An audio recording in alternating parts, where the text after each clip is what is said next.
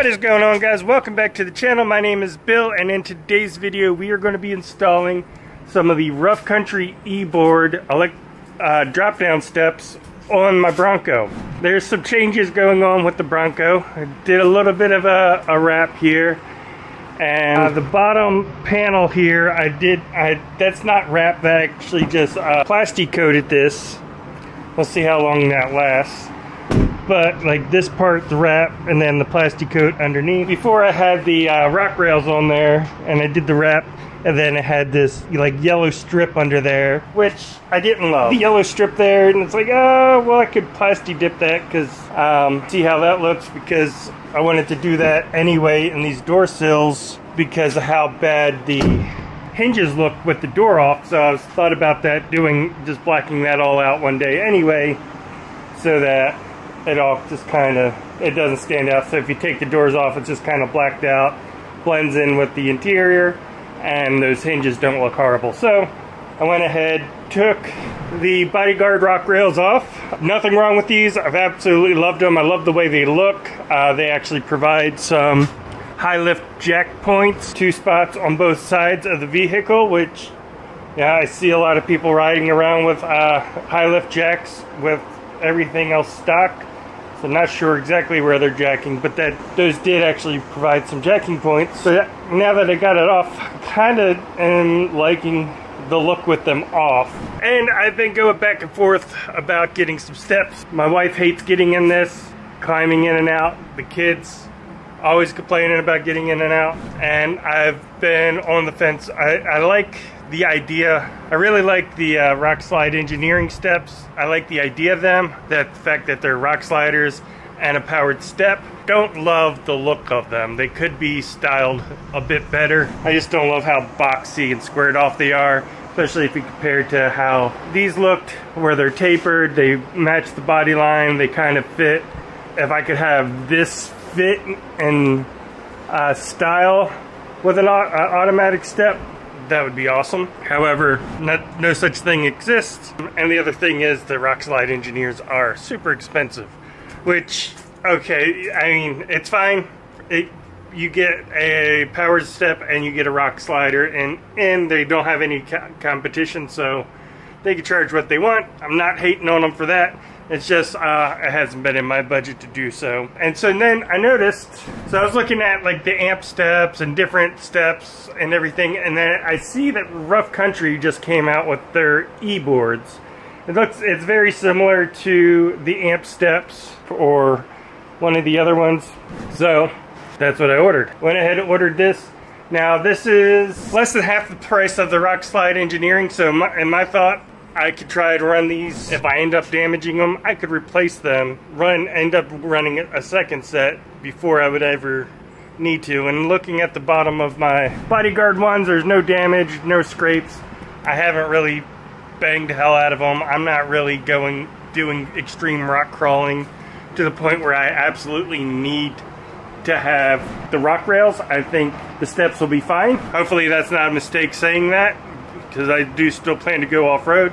But we'll see if we start banging these up. I'll put the rock rails back on, but in the meantime, I'm going to go ahead and install these Rough Country e-boards, make it easier to get in and out, and I think it just gives it a nice clean look, because basically the black boards should just blend in with the bottom, hide those pinch welds, and look good, and then also function as a step. Okay, let's go ahead and dig in. We've got this box, it came in one box. Inside that box is 3 smaller boxes and then 2 longer ones here, and inside the longer ones obviously are the steps. So you get 2 steps, and in this box we get 2 wedges.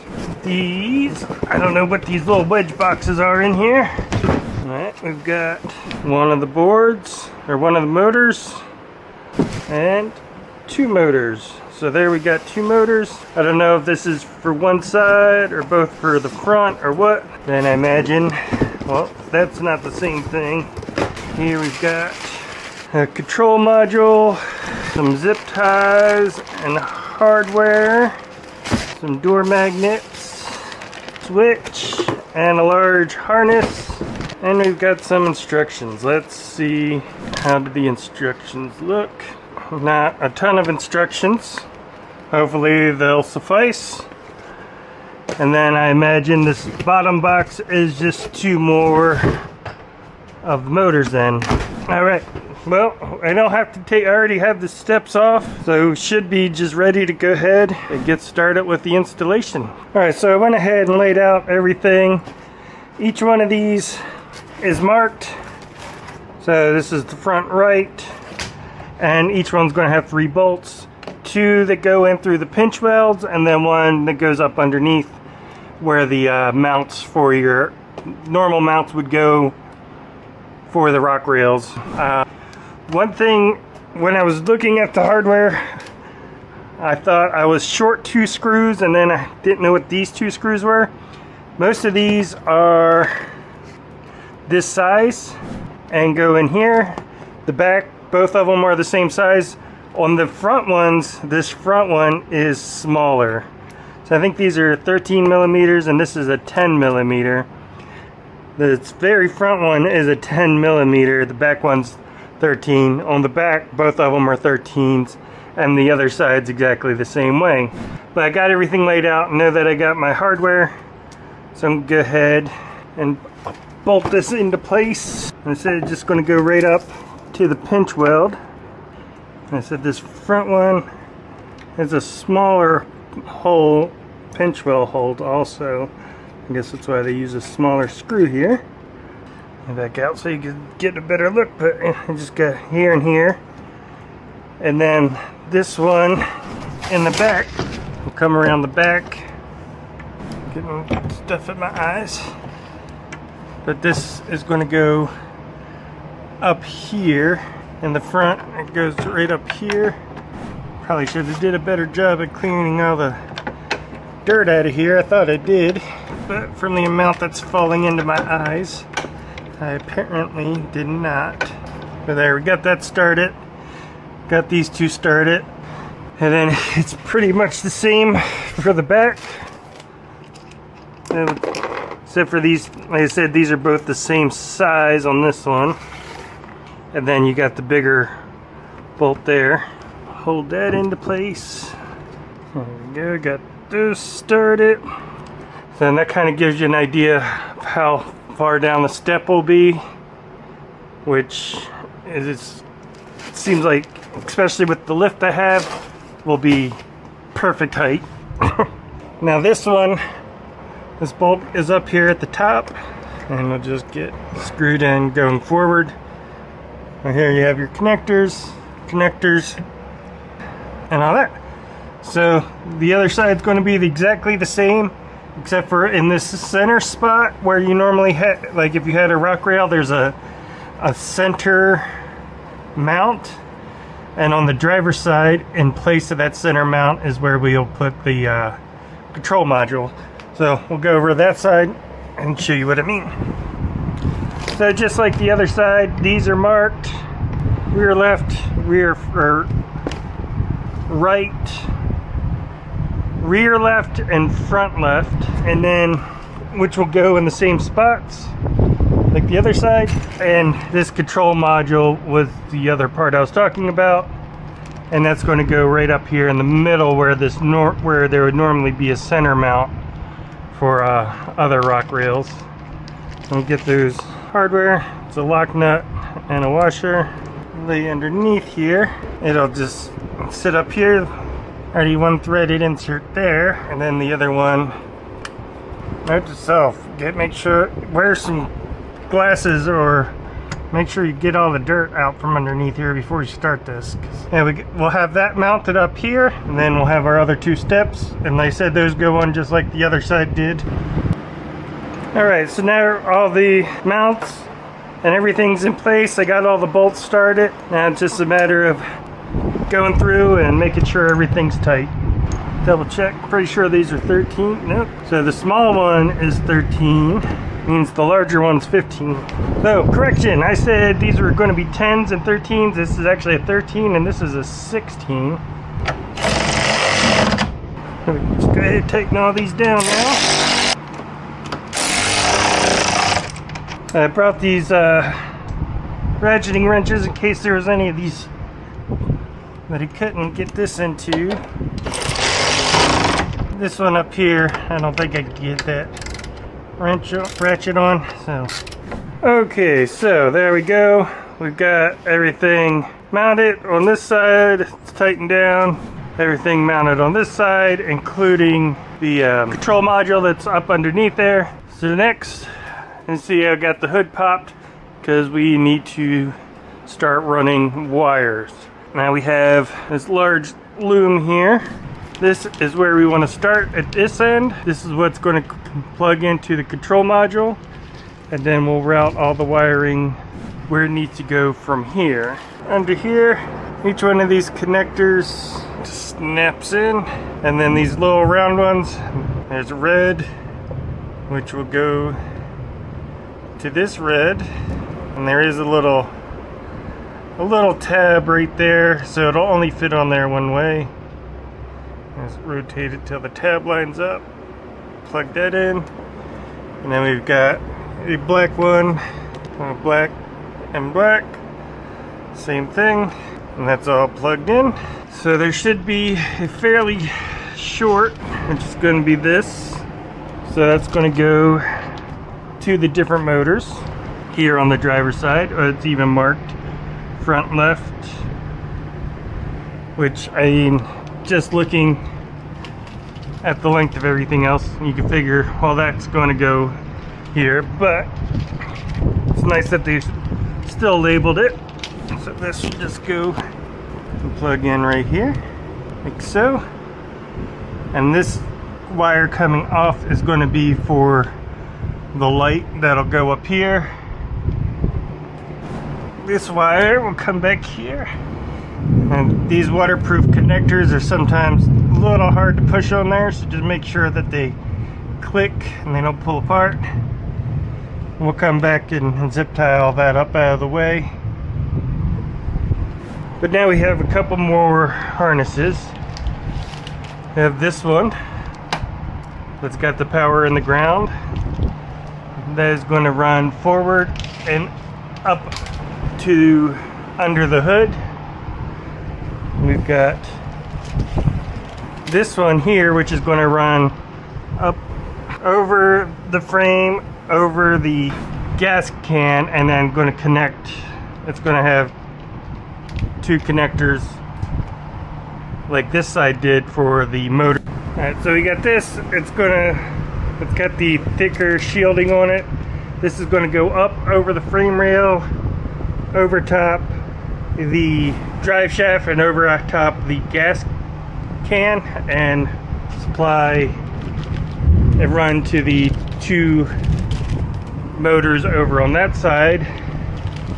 So that's that one, and then we have this one, and this is going to go up inside the cabin, and this is going to be what connects all of our sensors inside.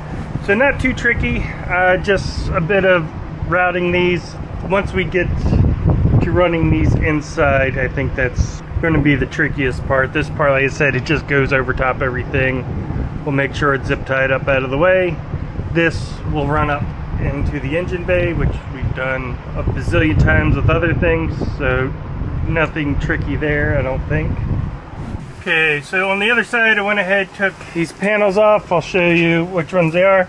Just this panel here on the bottom front. They'll come out, and then here around the back,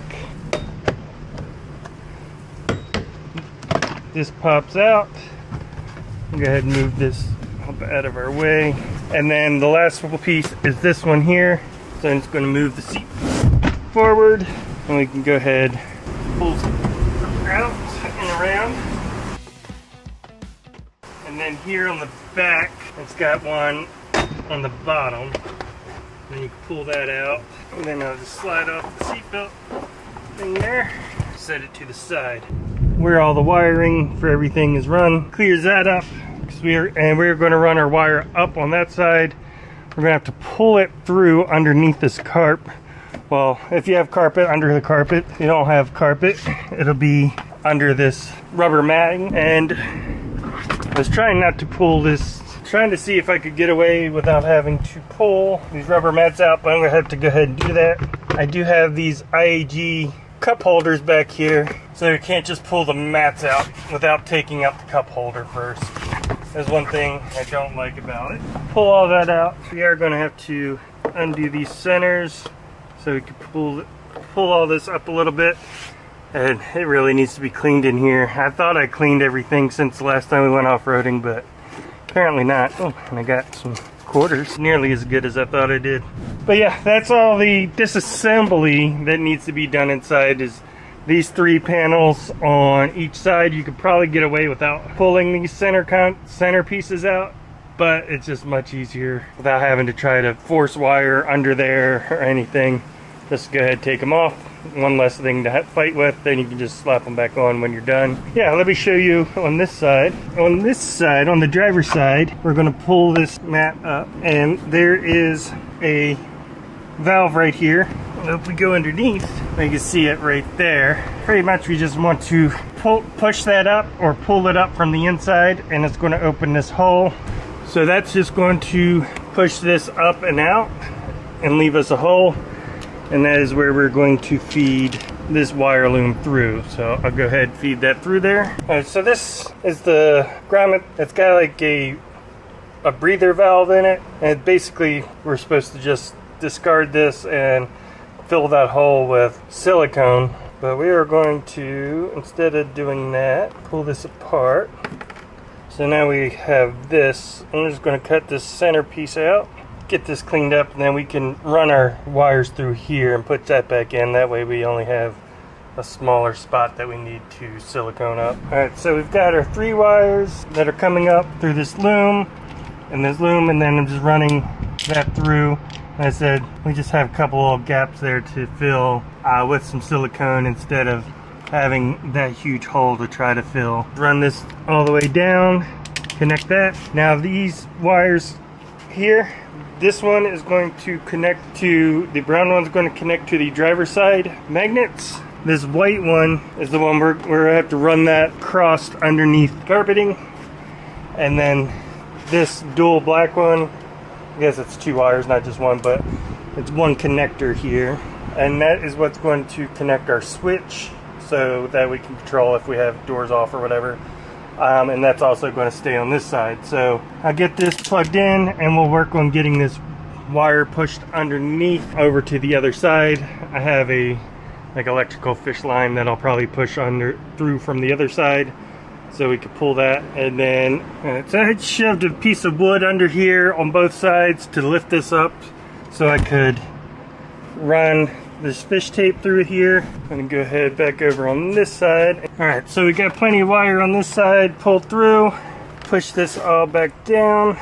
Now if you have these floor drains, you have to make sure, if you have the floor drains, make sure you pull this seal back up around.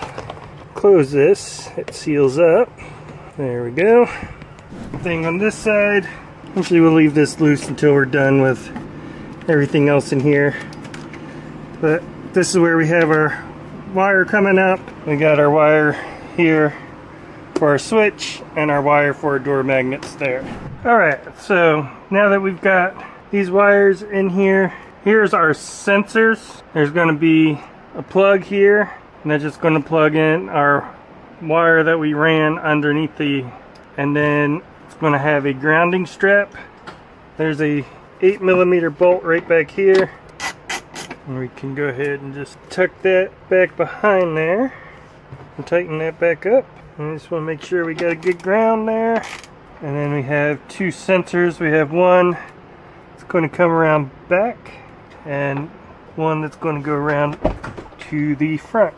Now the back one is going to go right here on this hinge. So you want to make sure that's clean.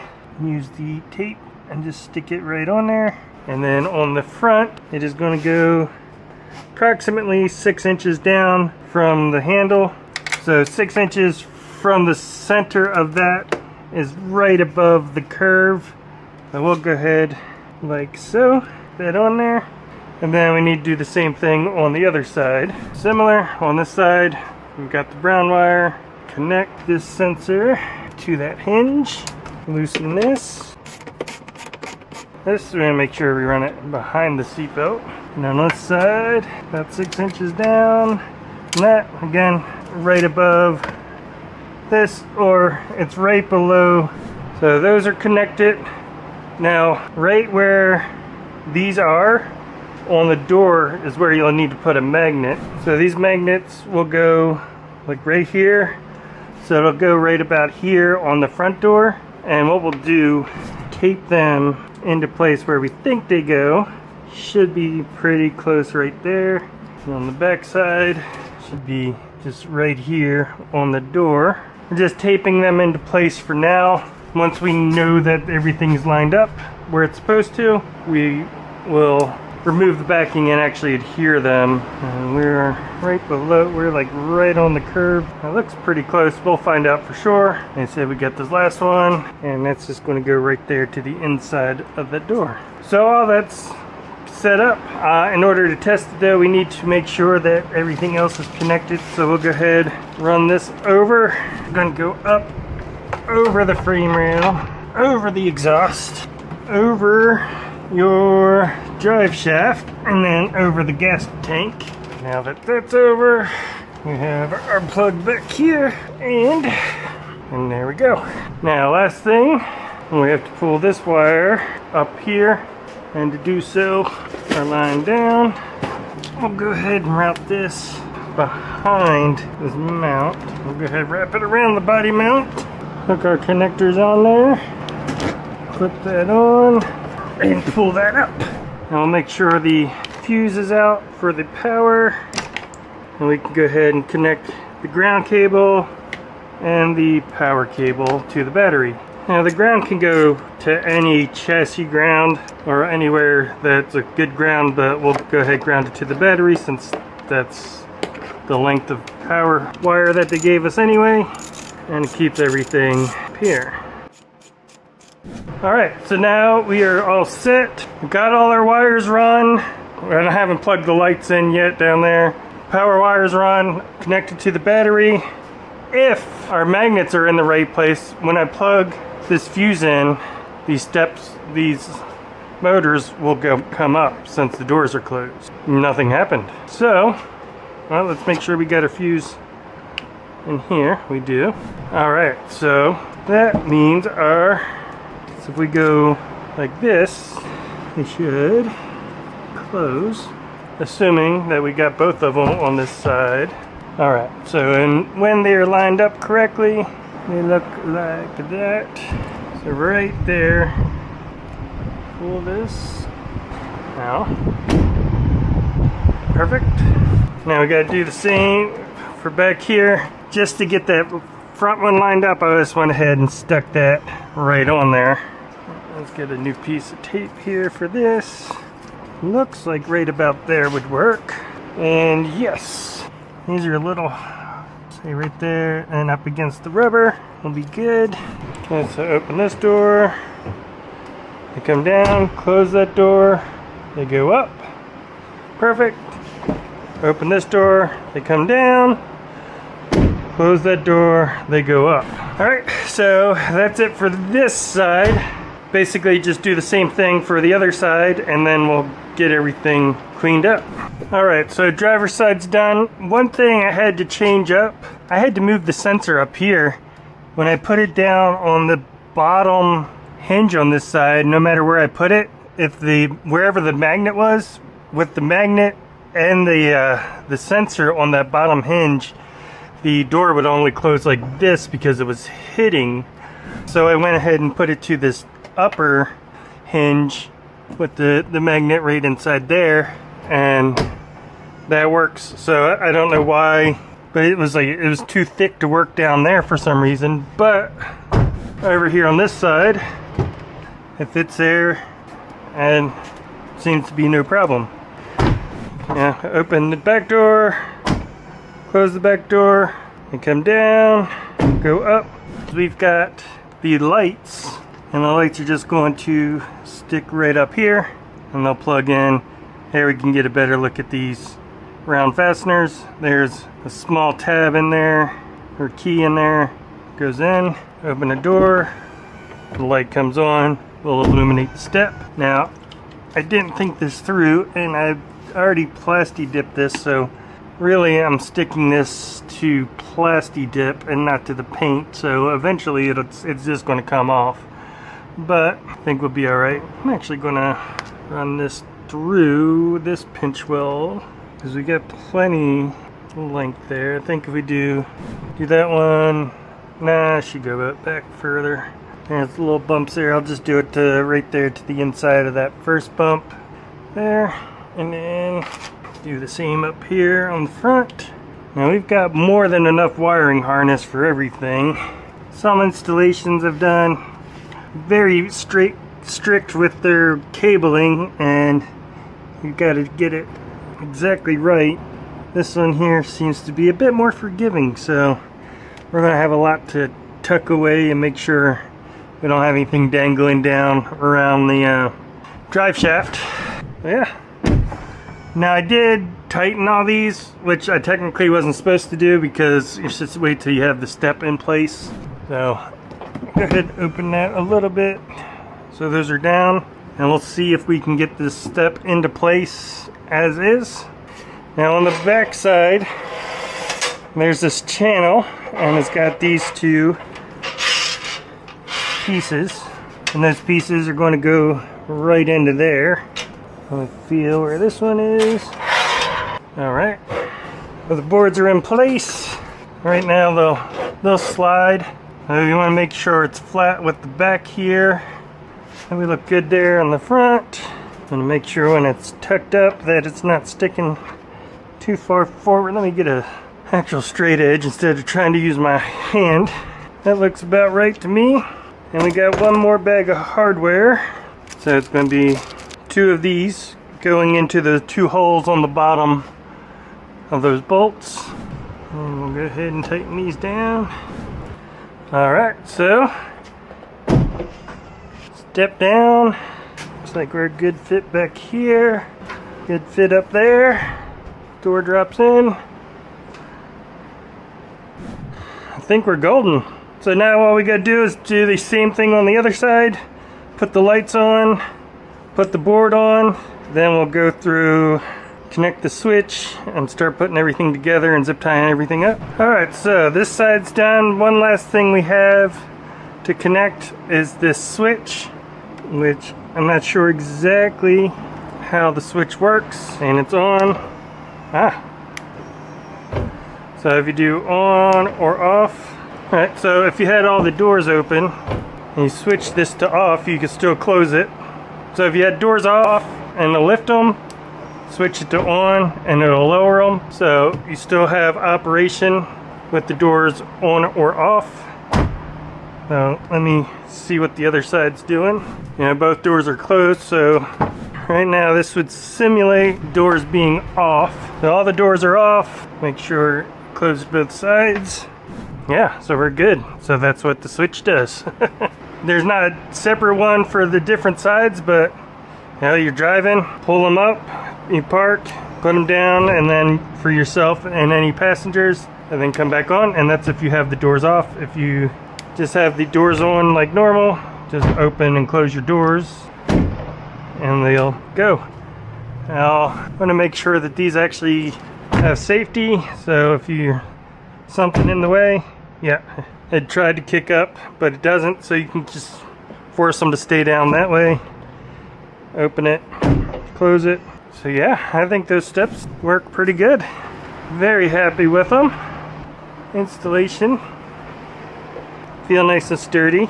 So yeah, I'm gonna get the inside cleaned up some and then start putting stuff back together. I won't bore you with the cleaning process, but yeah, she's a dirty girl still. I've already cleaned it several times, but apparently not good enough. So let me get it all cleaned up and we'll start putting everything back together.